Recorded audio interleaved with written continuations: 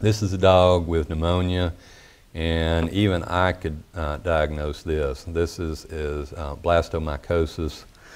I say even I. One of the problems with academia is I don't do my own radiographs, so I don't interpret my own radiographs.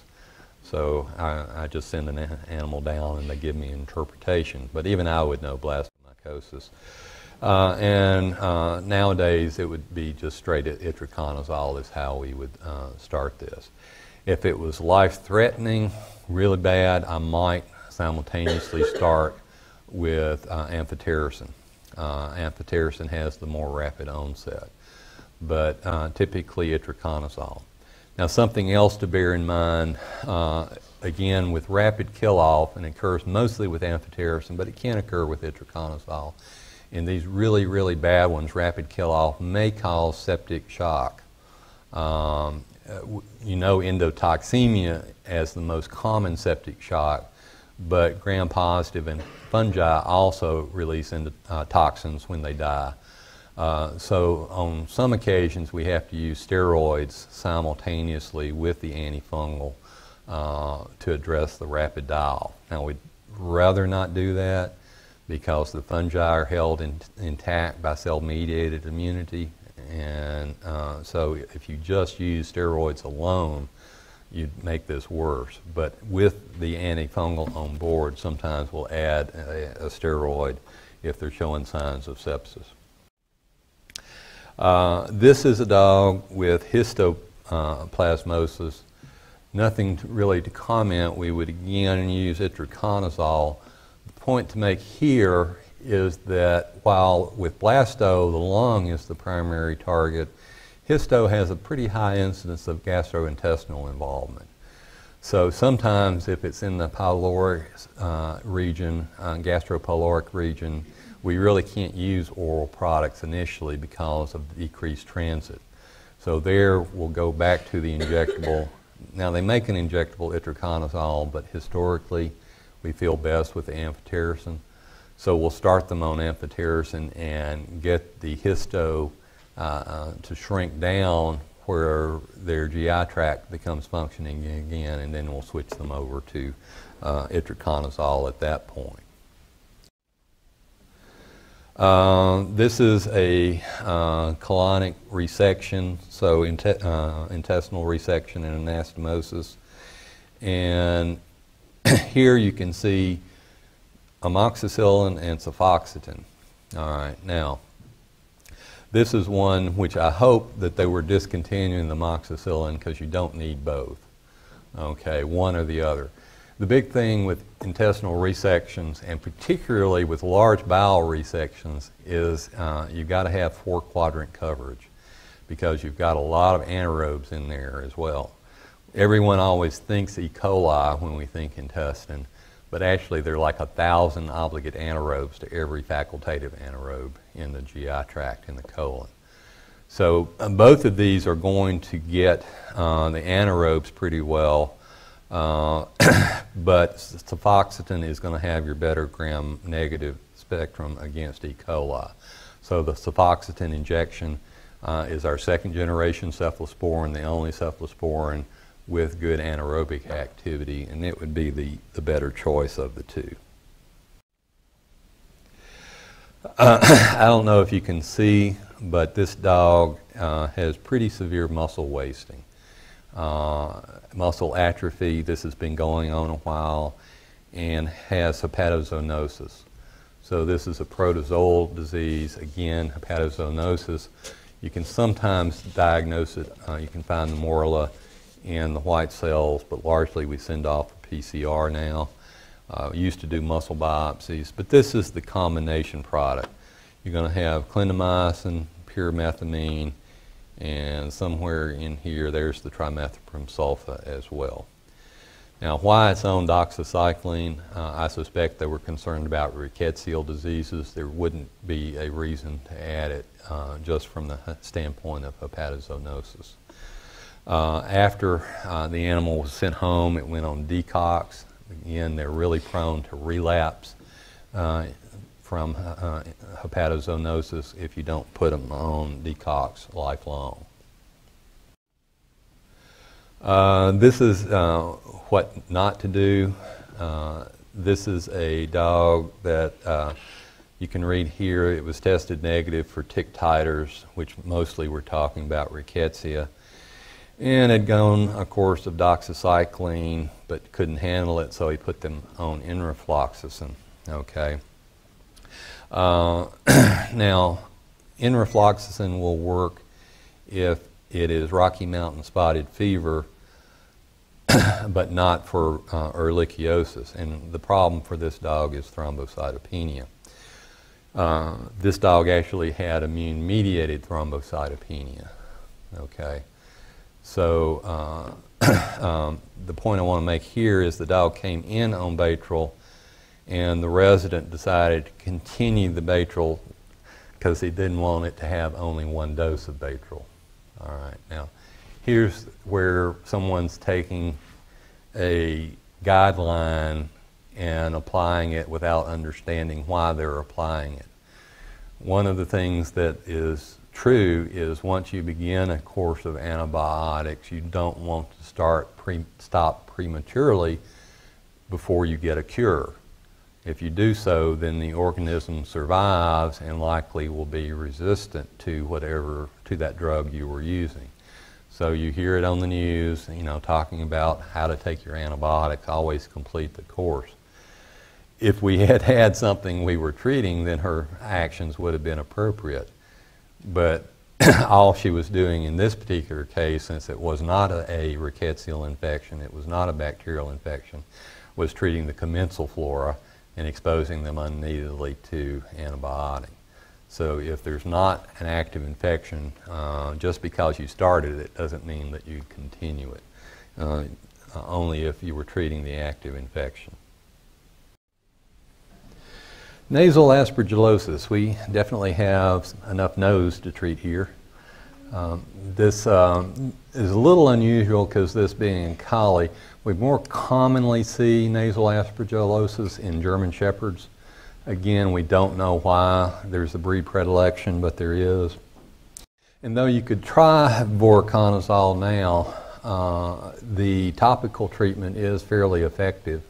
Again, you anesthetize the animal, intubate it, pack off the endotracheal tube, block the soft palate at the rear with a balloon Foley catheter, and then infuse either enilconazole or clotrimazole into the nasal passages and sinuses, occluding it where it won't get out, and then keep them there for an hour.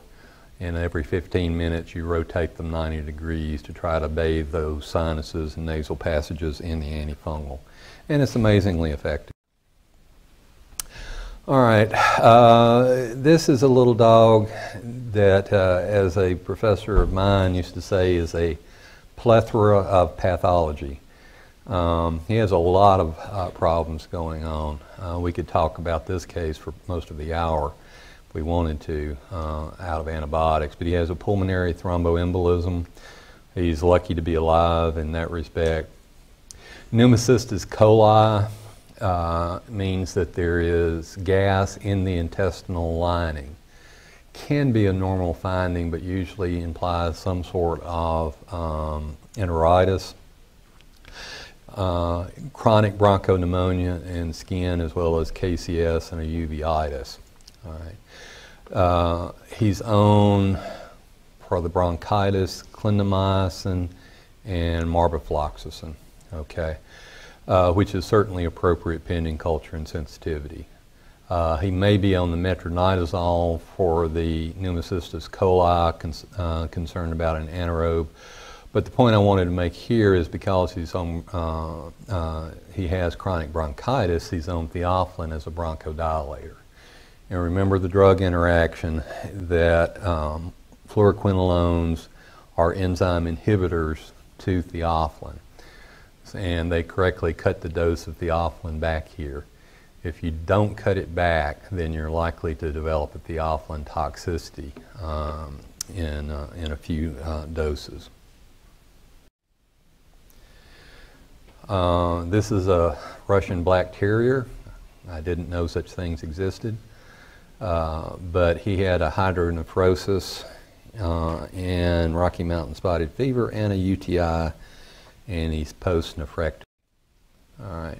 Now here we get into a little bit of cases involving MIC results. And you can see he's on Clavamox here for staph, UTI, as well as enrofloxacin. All right. So I've kind of color-coded these.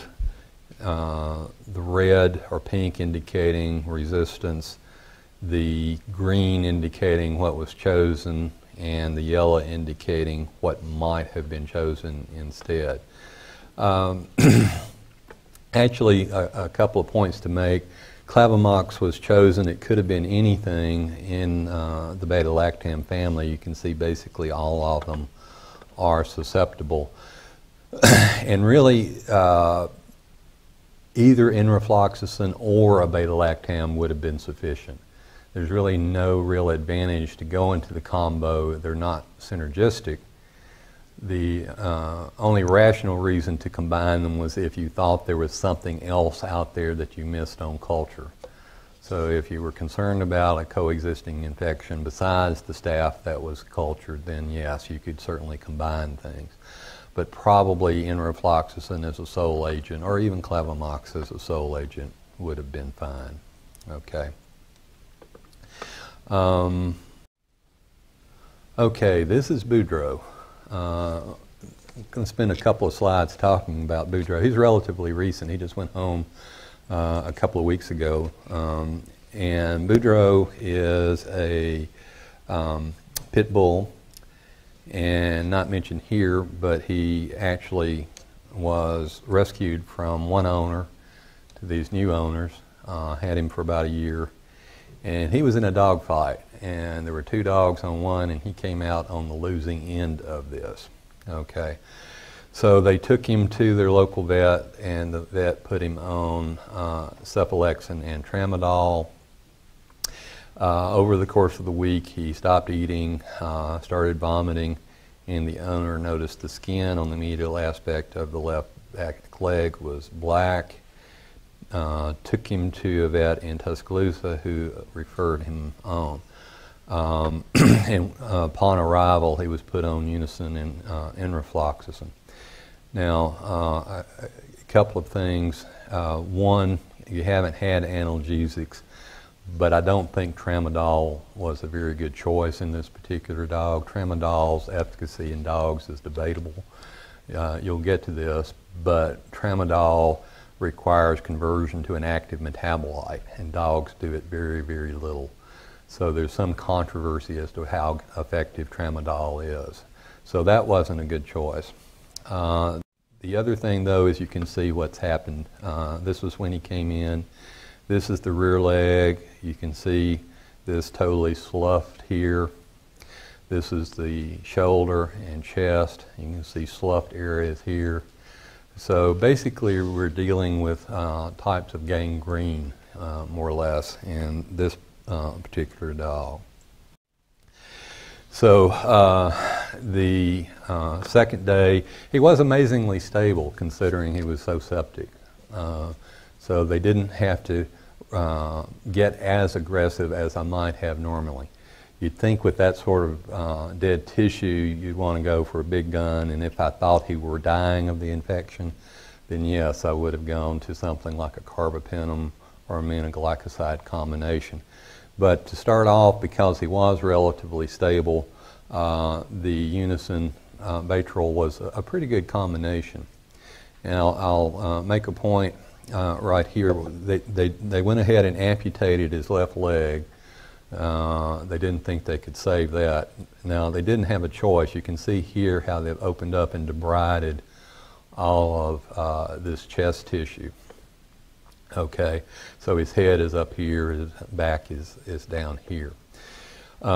This brings up a point about chronic wound management.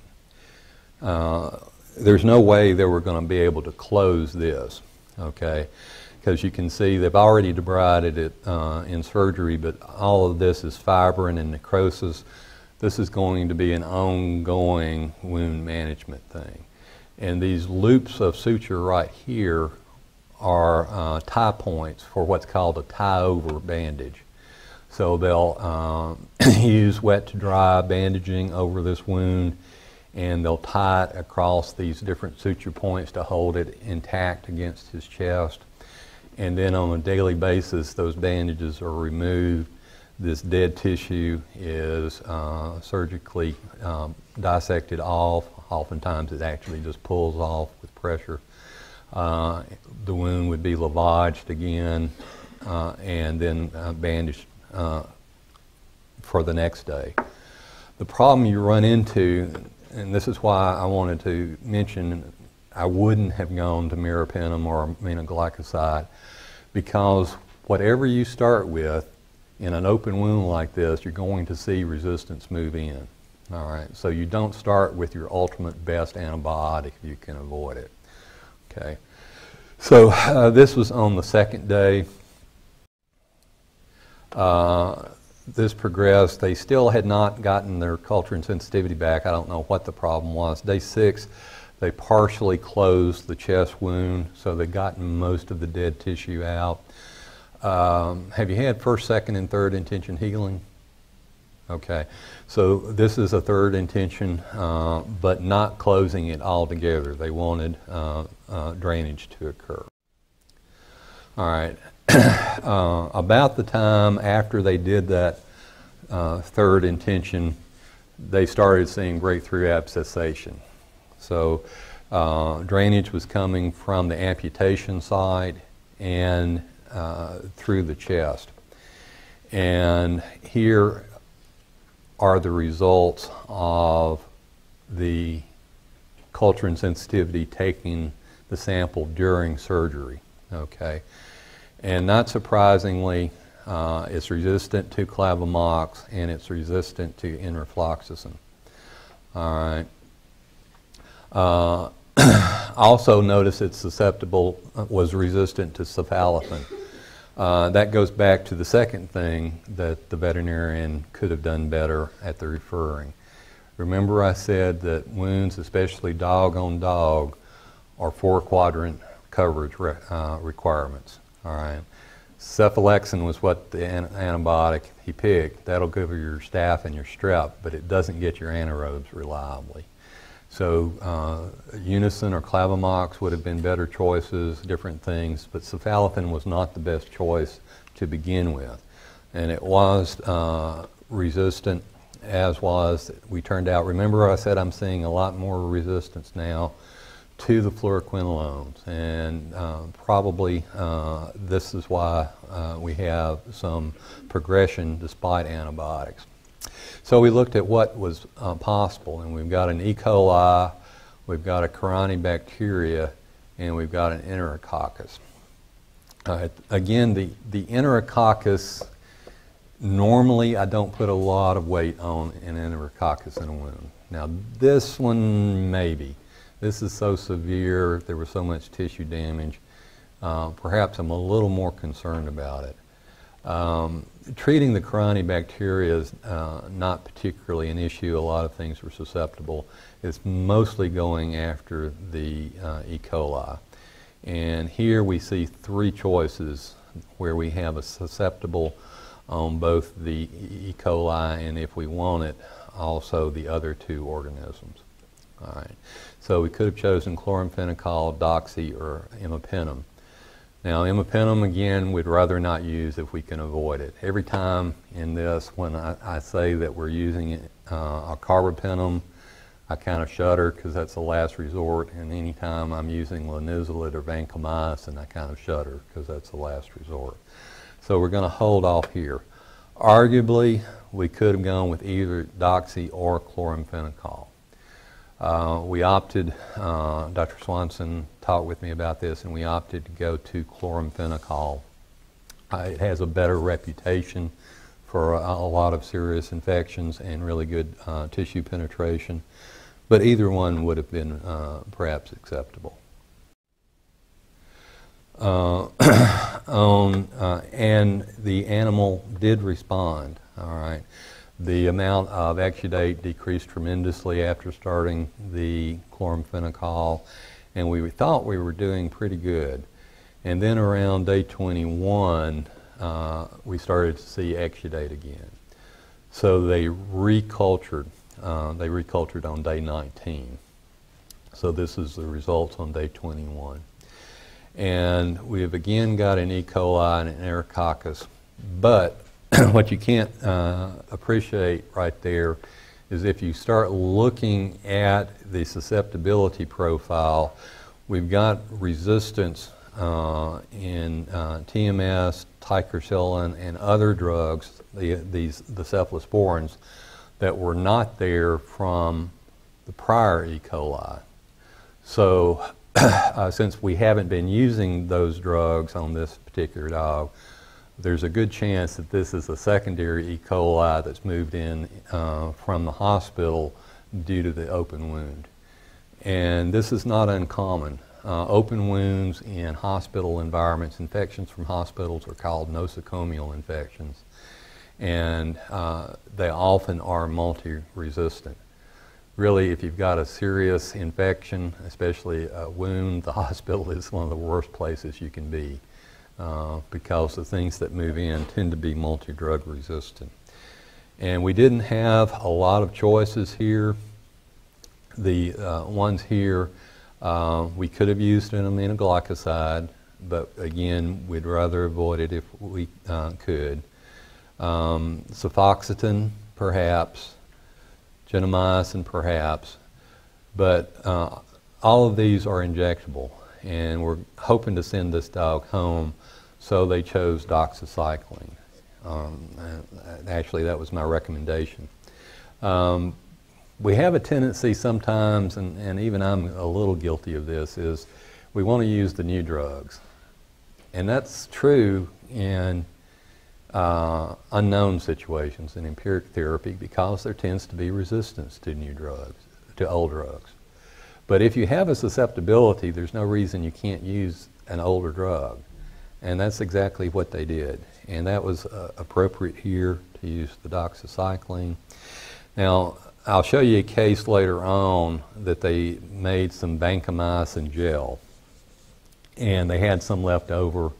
So they infused the vancomycin gel into this pocket here, okay?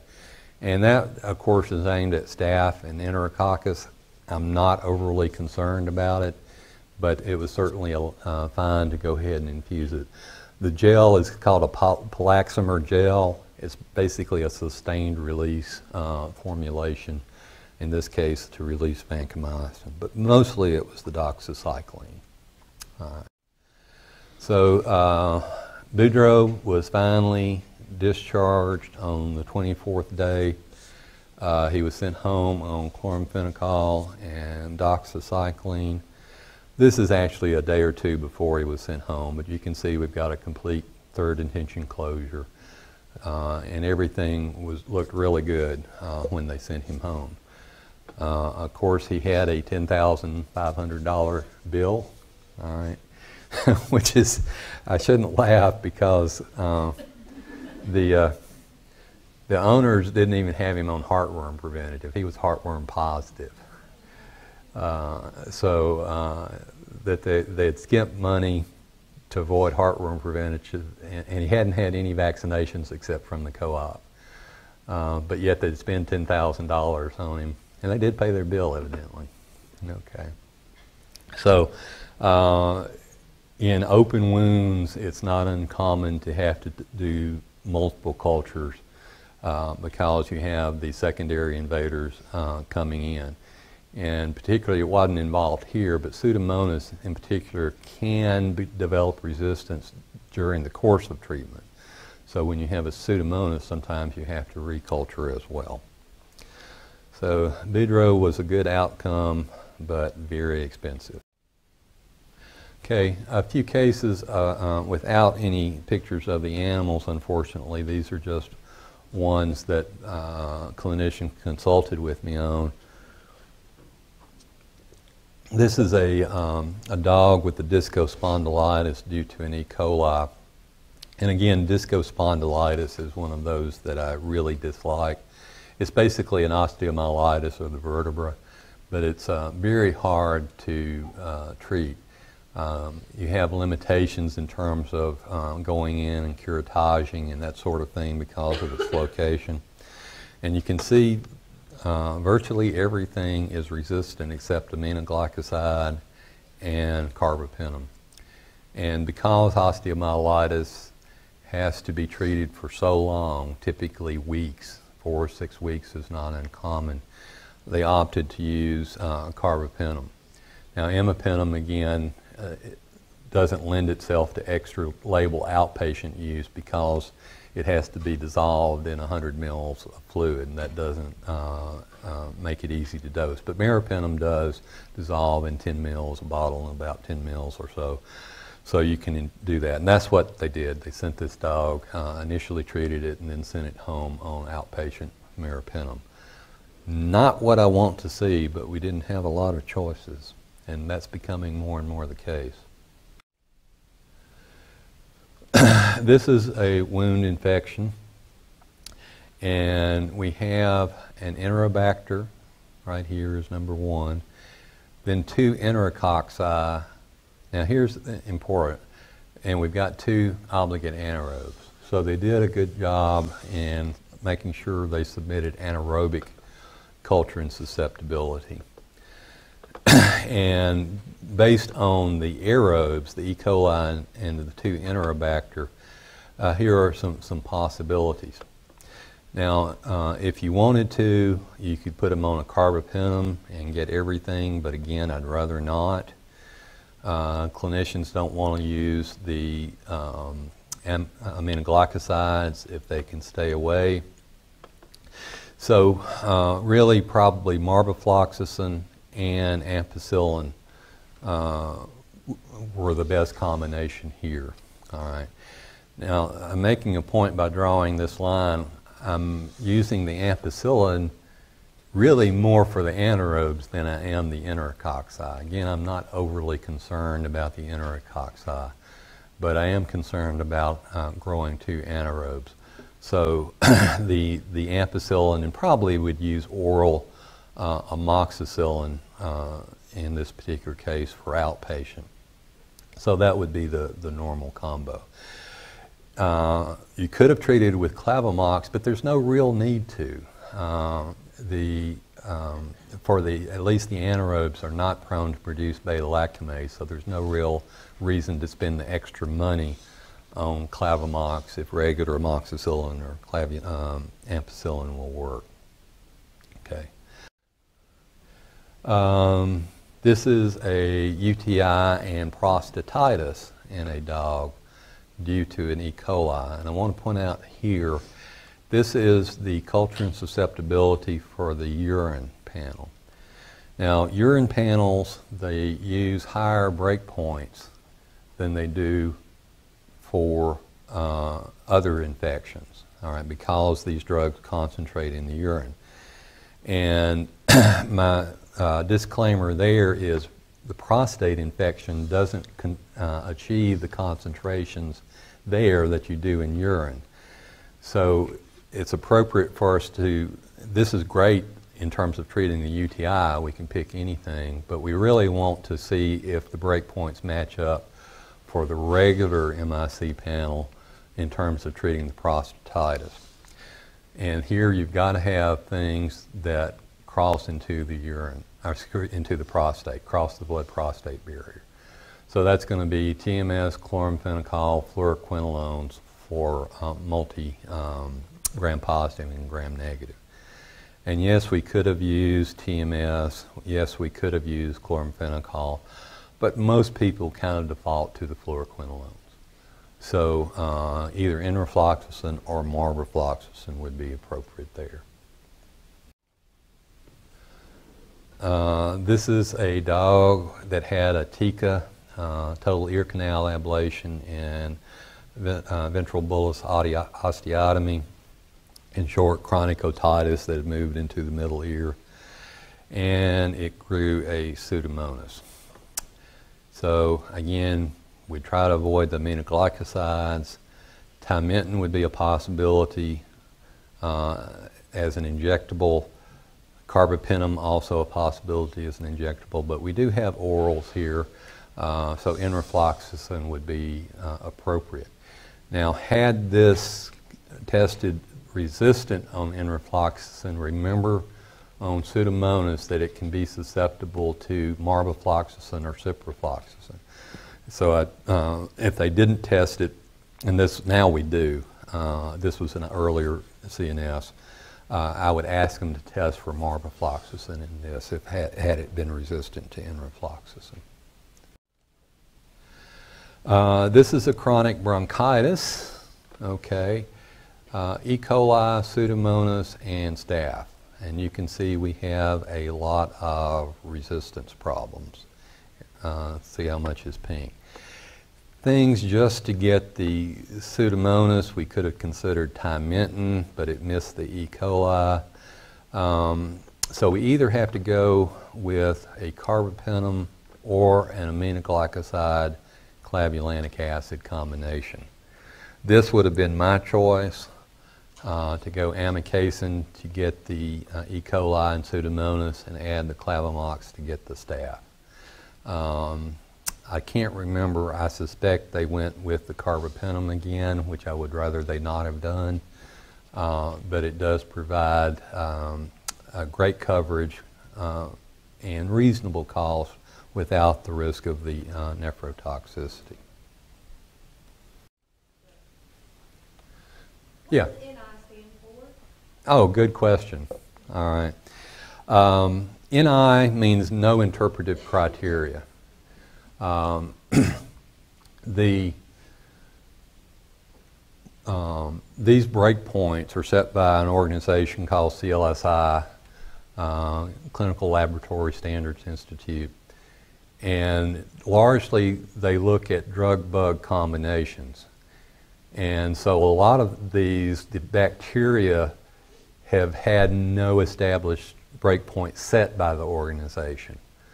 So that means there's no criteria for the lab to assign an SI or R to. Now what I do in those cases is I look at the MIC value if they gave me one, okay?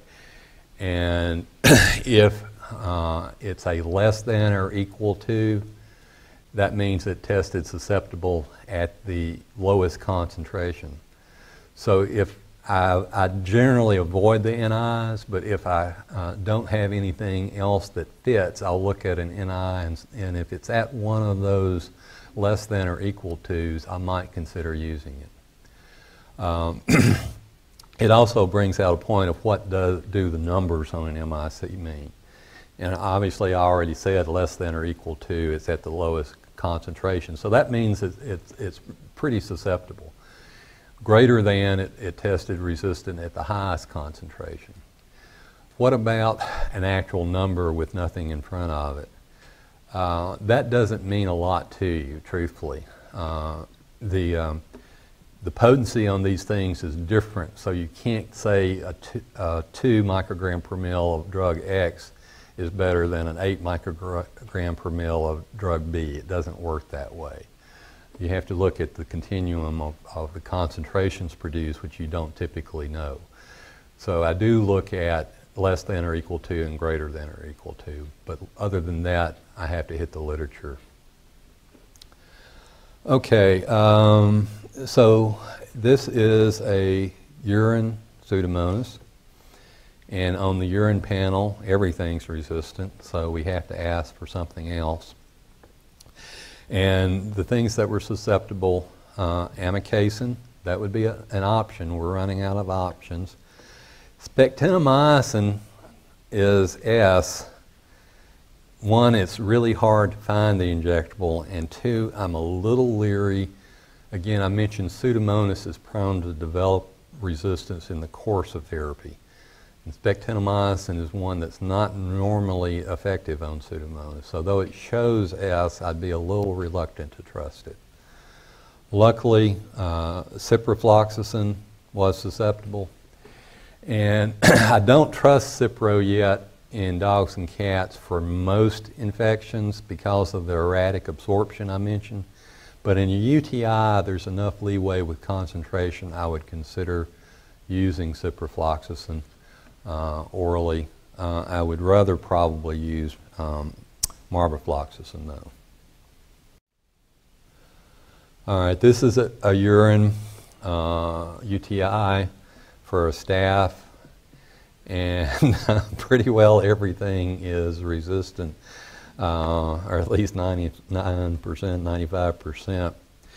And by the way, sometimes you'll see these without numbers up here, and whenever it's oxacillin resistant and it's a staph, that means it's a MRSA or a MRSI. So automatically all your beta-lactams are considered resistant. So if you ever get a staph that all the beta-lactams are shown resistant without an actual number out to the side of them, then that's probably because it's methicillin. Okay. So we could use an aminoglycoside, which I have done, worst case. Rifampin is sensitive, but as a monotherapy, I wouldn't use it. Which leaves us, though, remember I said nitrofurantoin. When you've got these multi-resistant UTIs, if they don't otherwise test it, ask them to run nitrofurantoin. And in this particular case, it was susceptible, and that's what was used. It's a good thing, too. All right, and lastly, Rex. Hopefully you won't see dogs like Rex. Not that there was anything wrong with Rex as a dog, but because of his infection. He had had a T-pillow and femur repaired in 2015. The plates were still in, and evidently this whole time he had had a draining tract coming off his back leg back here that they'd never resolved. And so he had an ongoing osteomyelitis. They went in and removed the plate. And this is not good. You can see the only thing, well, everything is resistant. Chloramphenicol is intermediate, but I can tell you you'd never be able to treat at 16 micrograms per mil with chloramphenicol. There'd be too many side effects. So we don't have anything on the common antimicrobial tested. So what they did in Rex's case is they started him on linezolid. Luckily the price has come down where it's, I think Dr. Butler was getting it for $9 a capsule or tablet, which is a lot better than $60 that it used to be.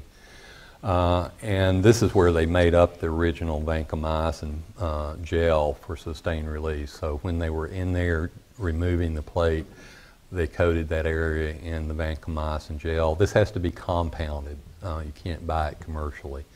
So the pharmacy made up a sustained release vancomycin gel that they applied during surgery, and then he went home on oral linezolid.